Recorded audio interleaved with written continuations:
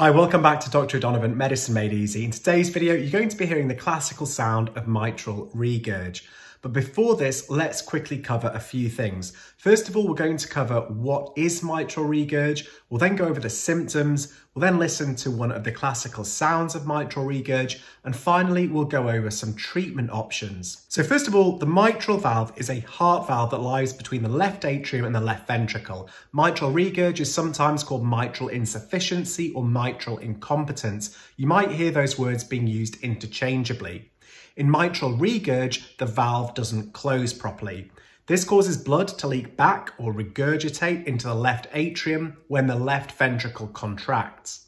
Basically, the more open the valve remains, the more blood regurgitates and the more severe the problem. So what symptoms might you experience? Well, some mitral regurg may not cause any symptoms if it's mild. However, the more severe it gets, it can cause shortness of breath, especially with activity or if you lie down, as well as tiredness, heart palpitations, or swollen ankles, which the medical team usually refer to as edema. So let's go ahead and listen to a sound of mitral regurg.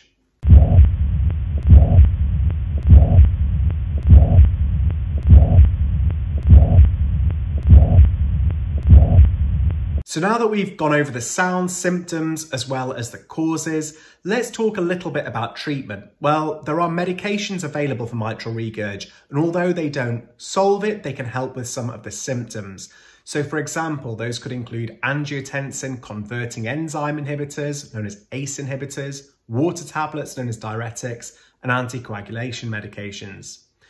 Surgical treatment is also sometimes needed. Recent guidelines favour surgery at an earlier stage than used to be the case. And essentially you've got two main options, valve repair or valve replacement.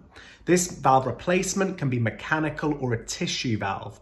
Recent guidelines tend to favour replacement rather than repair. And if you need surgery, a surgeon will advise you on what the best option is for your particular situation. So finally, what's the outlook for people with mitral regurg? In some cases, the disorder is mild and causes no symptoms. And if you do develop symptoms, they tend to become gradually worse over time. However, speed of decline can vary. Medication, as we've already said, can ease symptoms, but cannot reverse a damaged valve. Surgical treatment has generally improved the outlook in most people with severe regurg, and surgery generally has a very good success rate. However, this depends again on individual case-by-case basis. If you've enjoyed the video, please remember to give it a thumbs up, subscribe to the channel for new videos every Wednesday, every Sunday. And if you've enjoyed it, please leave a comment in the comment section below. If you've got any questions, please also write to me. And if you have any concerns about those symptoms we talked about, so breathlessness, palpitations, swelling ankles, make sure you visit your local or nearest healthcare provider. Thanks for watching. I hope you found this video informative and helpful. And until next time, bye.